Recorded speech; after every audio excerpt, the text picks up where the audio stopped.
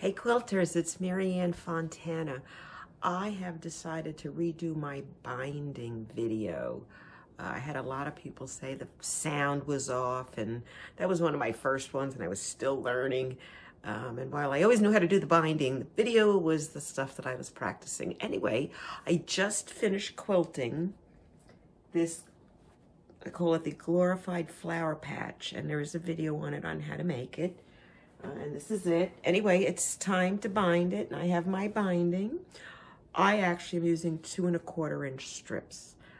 Use 2 1/2 inch strips if you're more comfortable. I just started using them, and I think it looks kind of cool. It's a little bit narrower, but I do okay. So I'm going to use those, and the first thing I'm going to do is miter the pieces together. I'm going to sew them in at an angle, and then I'm going to go and press it in half. So I don't think I need to show you me mitering the seams or pressing it in half. So I'm going to go ahead and do that, and then we're going to go and attach the binding by machine the entire way. Okay? So I have my binding. I did press it in half, just equally, right down the middle. And your seams, if you've mitered them, okay, should look like that. Now, what I did is after I sewed it, while it was still like this, I cut it off, and then I pressed the seams open. And then I just pressed the entire binding. Now, I'm going to start the binding on the wrong side of the quilt. So this is the front of my quilt. This is the back, which is predominantly white, except for the strip in the middle, butterflies, because I ran out of white. Butterflies are always good. I figured flowers attract butterflies, so that's my logic. And I like the black binding so it wouldn't detract in any way. I'm going to take the folded binding, the raw edges, and I'm going to place it on the edge of the quilt, about somewhere in the middle. I don't like to start on either end. Okay, so I'm just going to put it like that, and I'm going to go ahead and go over to my sewing machine now. Here I am at the sewing machine, and I've already started. We had a technical issue, and I lost a file. So basically what I did is I started in the middle of the one side, any side, and I left like about 3 inches. And I started to sew with a 1/4 inch seam using my walking foot. I really recommend a walking foot. If you don't have one, buy one. It's a game changer. It really makes it a lot easier. The pieces feed in evenly. Anyway, enough said. So I've sewn this a little bit, and I went to the end, and I was just getting ready to turn the corner when technical issues struck. So what I did is I sewed the 1/4 inch all the way to the end, stopping 1/4 inch from the end. And I have a 1/4 inch marker on my foot plate. But if you don't, take a little ruler or eyeball it and make sure you know where the end is and stop. And when you get there, back up 2 or 3 inches and cut your thread. Now I'll do another corner so I can show you in real time. But so that's done. So now all I have to do is I'm going to turn the quilt at a right angle to go to the next side. You know, make sure your fabric's not all bunched up and pulling on you. You want it to be able to be free while you're sewing. So now I'm going to just take it and I'm going to pull it straight up. You see that? Oh, let's get this out of the way. And it's at an angle here. See that angle? It's at the corner. It's right where that stitch is ending, a 1/4 inch from the end. So I watch again. I'll do it. Let me see if I can do it without getting my hand in the way. I'm going to fold it, and the way I do it is I fold this side up to make this straight and just make sure it's by the corner, okay? And then you hold your finger at the very end and you fold it down. And you fold it right against the raw edge of the fabric. So you have raw edge here and the raw edge there. This is folded. And underneath you've got that little fold that you made. Okay, so now I'm going to go ahead and put it under my foot plate. and my presser foot, and I am not going to start at the end. I'm going to start about a 1/2 inch from the end, and I'm going to put my presser foot down. Let's go look. Okay, I'm not at the end. This is the end of my fabric. This is about where my needle is. I've lined it up to the end, and I'm going to take 2 or 3 stitches, and then I'm going to back up to a 1/4 inch of the line, and then come forward again. Do not stitch to the end. And if you do, we'll just pick out the stitches later because you really don't want to have the stitches at the end. So I'm going to start. I'm going to go just to the 1/4 inch, one more, and I'm going to stop, and I'm going to go forward. Now I'm going to sew the entire side, pulling my fabric and loosening everything as I go, so there's no stress on the binding or on the side. So here we go. Now I have, as I mentioned, a 2 1/4 inch strip I'm using. You probably will be using a 2 1/2, which is more common. And so I have to be a little extra careful, but you really want to nail that 1/4 inch because it gives you extra room when you turn and when you pull the fabric to the front. Okay, so there's my miter seam.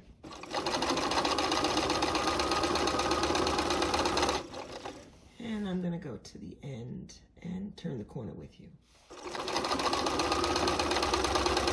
Okay, through the magic of video, we're at the end, and here's the end of my fabric. Let me move up. Let's come out a little bit. Okay, so here's the end of my corner of my quilt, and I'm going to sew to a 1/4 inch to the end.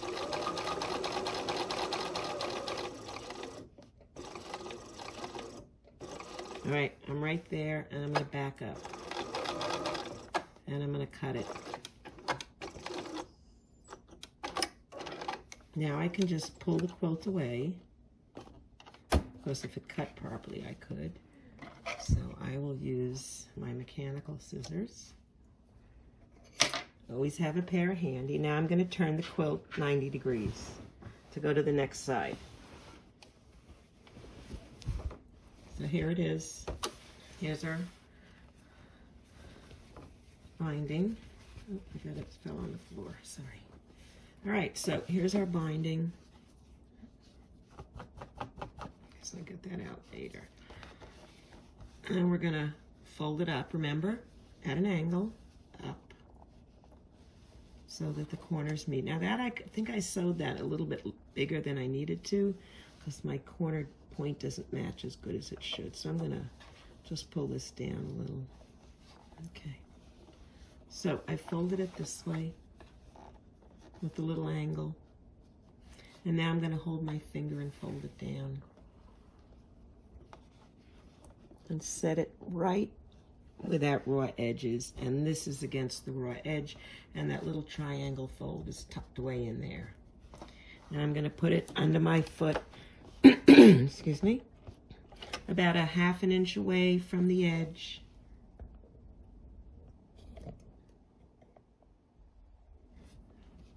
And I'm going to start to sew. Then I'm going to back up to that 1/4 inch mark. And then I'm going to go forward and sew the seam all the way to the next corner. Now I'm going to go and do the other 2 corners on my own. And I'm going to come back and we're going to talk about how we cut it off and turn the binding.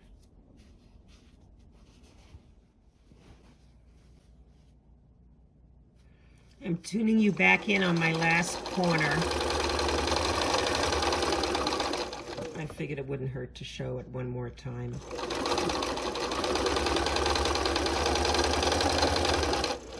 So all the way to a 1/4 inch and stop. And back up. And cut it off. Remember, you're just cutting the thread, nothing else. And I'm going to turn, it's the last turn. I'm on the home stretch, on this side anyway. I'm going to fold it up. Here, let's see if we can't do this so you can actually see it. All right, sorry about that. Fold it up.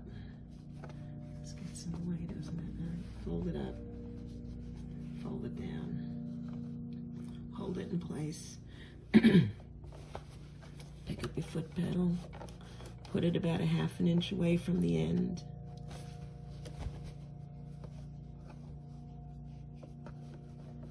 Start to sew, back up. Part of the reason I do that is the first couple stitches don't always take, and if you start where you want to, you usually don't end up with the stitches where you want. So I'd rather back into it when I know the stitches have caught.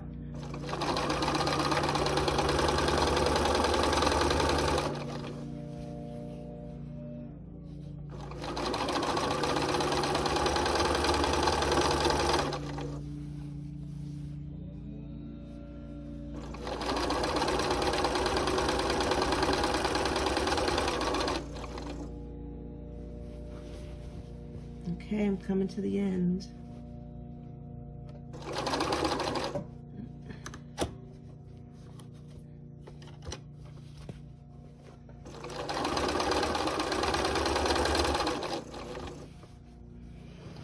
Okay, so I'm coming upon the end. I'm going to back out a little so you get a little longer shot. Here's my end that I started, and I left that tail. So I'm going to make sure this is straight. Fix my foot pedal. Okay, and I'm going to sew as close as I can to that end of that seam without going over. So I'm going to actually hold my finger there. See, because I folded back the tail that was extra. So this is where the stitching started. So I'm folding that back, and that actually I can feel that. So when I go like this, so I'm going to try and get as close as I can without going over, and I'm going to cut my thread. Okay, so now we're going to actually sew the two strips together before we turn, so we're going to have one continuous binding all the way around. And the easiest way to do that is you take the top piece and you turn it to a right angle. See that? I'm kind of ignoring this bottom piece at the moment. And I'm going to finger press it really good. Now this is the important part. Keep that seam exactly it is, that fold, and you're going to fold the quilt along that line. So I'll see if I can even back up some more, a little bit. All right, so I'm going to take it and I'm going to fold it just like that. I'm going to fold the quilt. See the way I folded it? And I'm going to take that fold and I'm going to extend it out all the way out, and keeping my hand on this. And then I'm going to take that fold and I'm going to turn it so like I'm going to stitch along it. Turn it. I picked it up. This is the fold I just made. This is where my folded piece of fabric is. My tails are over here. Okay, and I'm going to now pull the bottom piece out. That's that long piece you had. Now, if it kind of flops every which way, you can cut some of it off. I'm going to just see if I can put it here. Okay, so the key here is they have to be at right angles. So this goes exactly this way. And when this one crosses, I'm going to pick up the foot pedal, foot plate, and look at them. And they're almost, see the right angle? Right angle.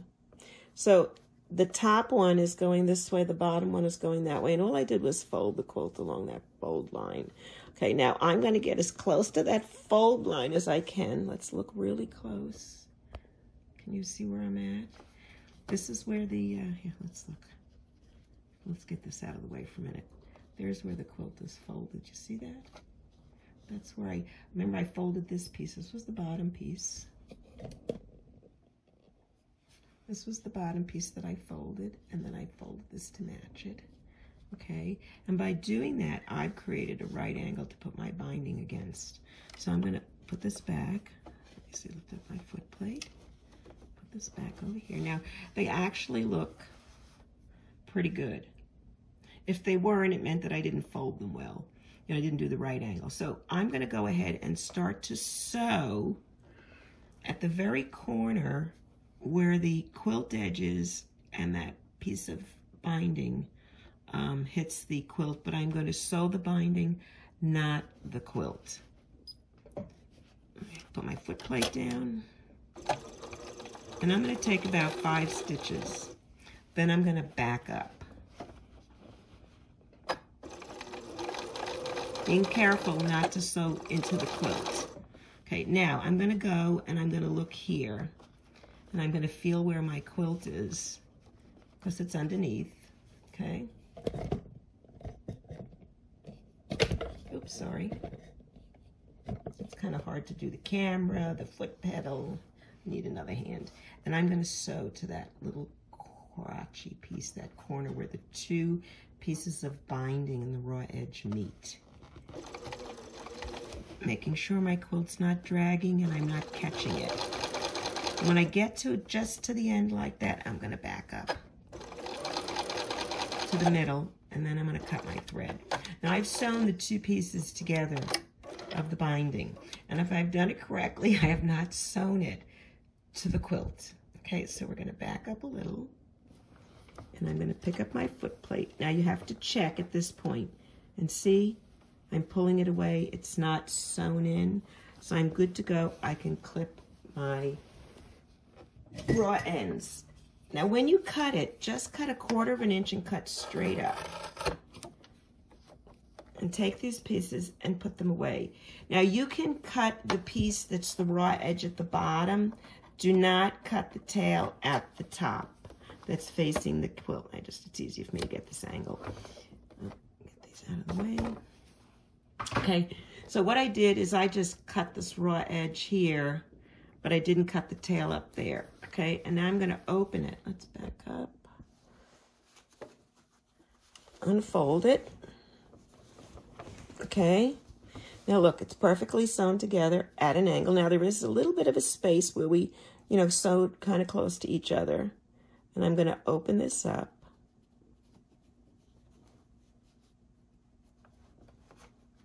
Now just look, let's see if you can, I want you to really see, we actually sewed it together and it's mitered. And what I'm going to do now is just close that seam. I'm going to start about 1 inch away. And I'm going to actually backspace over that seam. And then I'll stop and cut it off.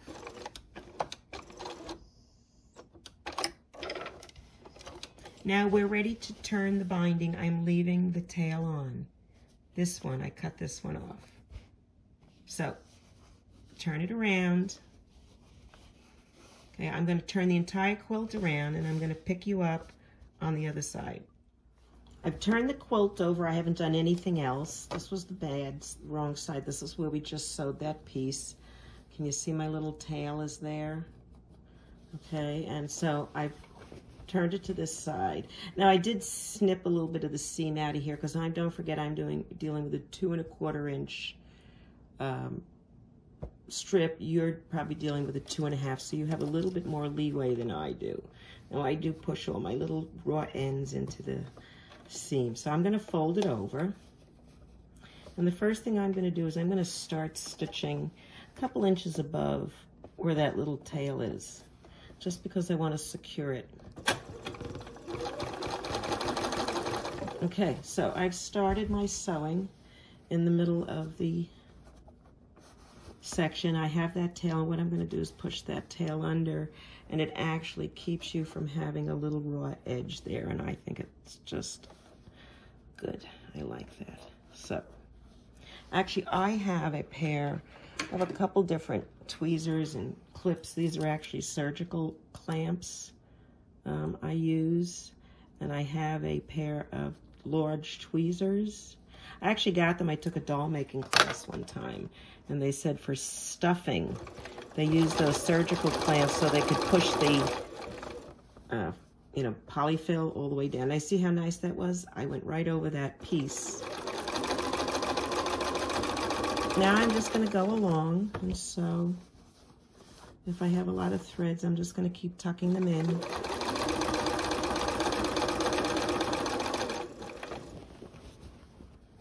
And and folding as I go and holding. I'm actually holding the fabric here and pulling it a little so it's not putting stress along here and it's not pulling anything.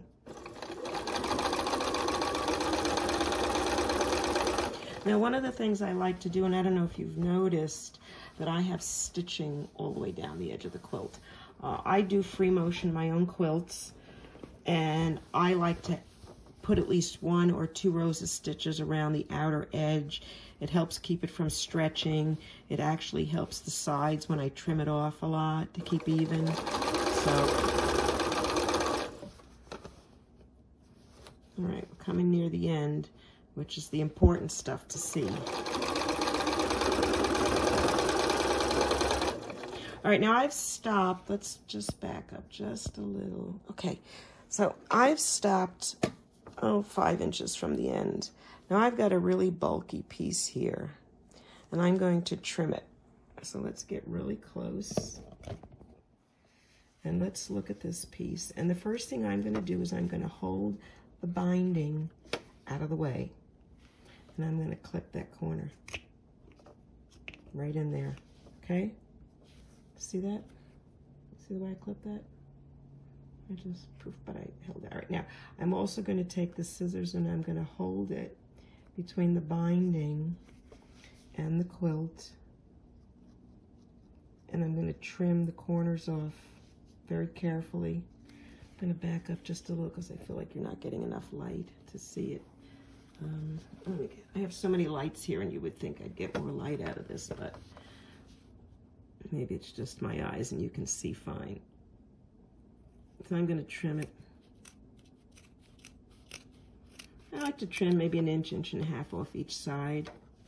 And I do that because when I turn that corner, there's going to be an awful lot of bulk in that corner, and I am going to try and get a perfect point. You noticed I said I'm going to try. All right, so I'm trimming this carefully, carefully. And you need pretty sharp scissors to do that. So see how much I cut off? But that really makes a difference. Those 2 little pieces that I cut off is going to really help me. So we shall continue. The surgery is a success. Okay, now I'm going to sew a little further down. And I'll stop there. Now I'm going to fold this end up. I'm going to pull it up. I can pull it up a little bit of ways because, you know, we're going to have to turn the corner.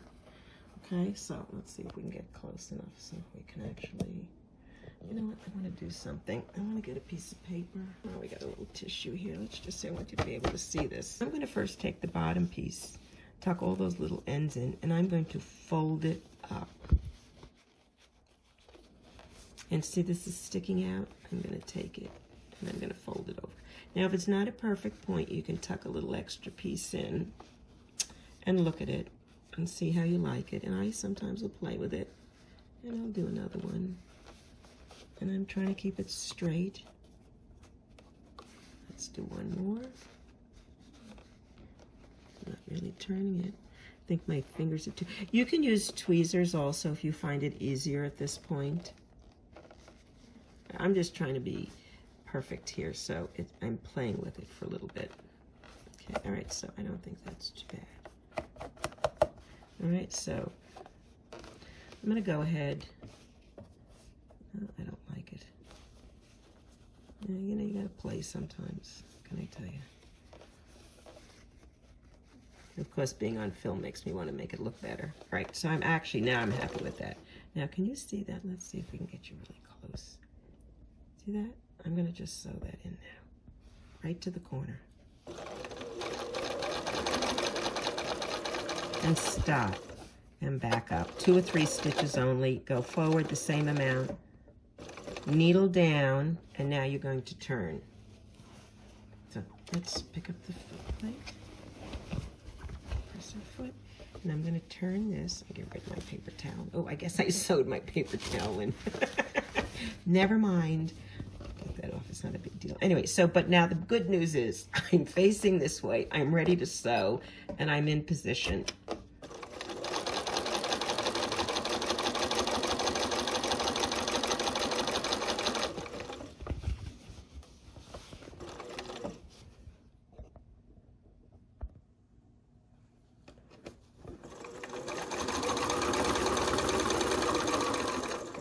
as soon as I get a little further on, I'm going to show you that corner, and then we'll just keep going. I got a couple threads here.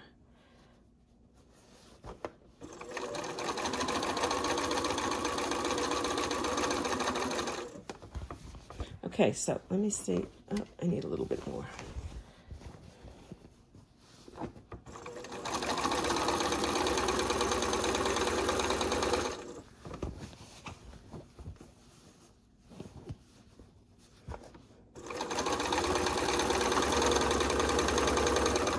Okay, so let me see if I can bend this down. All right, so here's our corner that we did. Let's see if we can get some light on it. There's my napkin. See my paper towel? I can just put the paper. The good news is it's paper to wash out. All right, see, who says we don't make mistakes? I do it all the time. Can you see that now? I think you can see it. There we go. It's not bad, right? Pretty cool corner. And it's as easy as that. All right, I'm going to go sew down a little. You don't need to watch me sew the edge, the side on, but I am going to finish this, and I'll go to the next corner, and we'll do it again.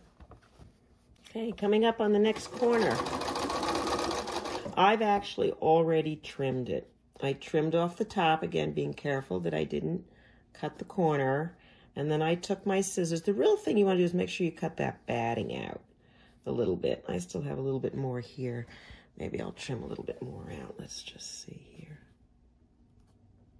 Because there's stitching in it. And sometimes the stitching is also bulky. All right, so I got that stitching, so I'm happy. I'm actually going to come down here a little. This looks pretty fat.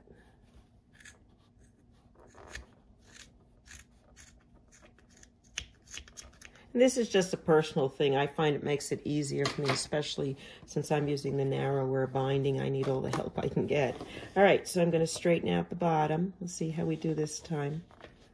All right, it's straight, and this little tail. Oh, should I sew my paper towel in again? Okay, let's see if I can do it a second time. All right, so there it is. And I'm actually going to give this a little pinch here.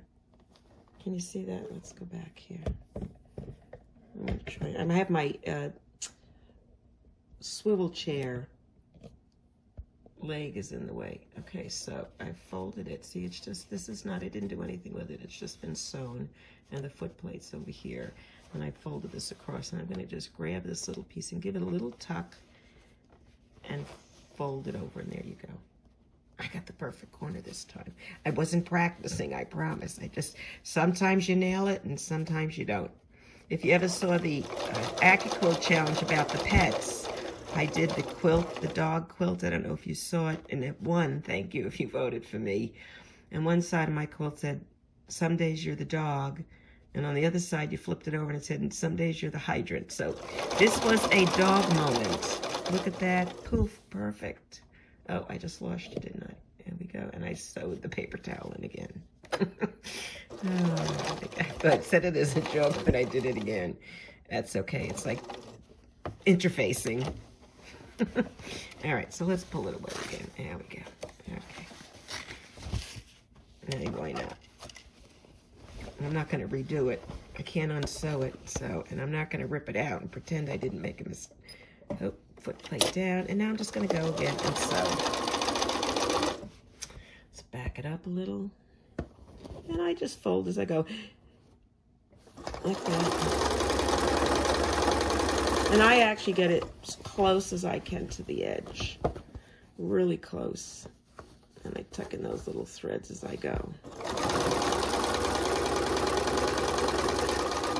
Okay, side 3 coming up in a minute.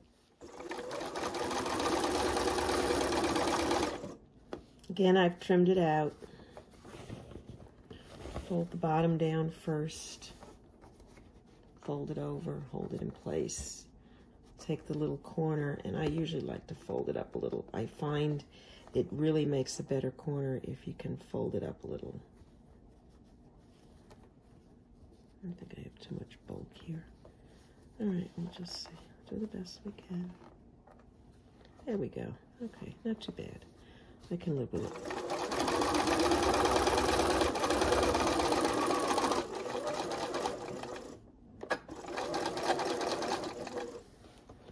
Okay, and we'll turn. And I got one more corner to do. And then we just have to close it up and we are done. Done, done, done.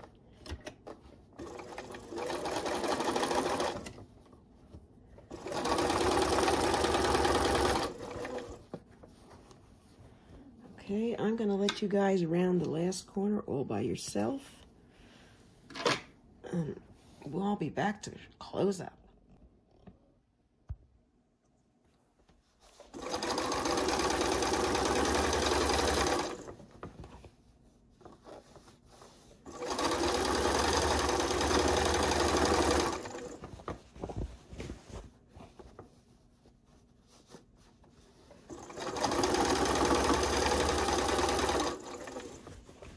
Okay, just about at the end.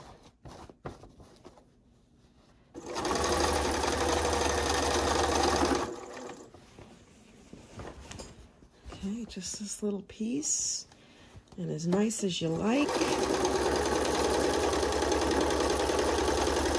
It is done. Perfect binding. And we didn't have to cut it at all. It came out. The corners, I think, look great. And if you're interested, this is the reverse side. Here you go. Let's get a close look. Not too shabby. I got a little piece of thread there. That's probably a tissue that I sewed into that corner. Look at that. And this is the front side. Easy peasy. Fast and quick. You know me, need for speed. It went together really quick and easy.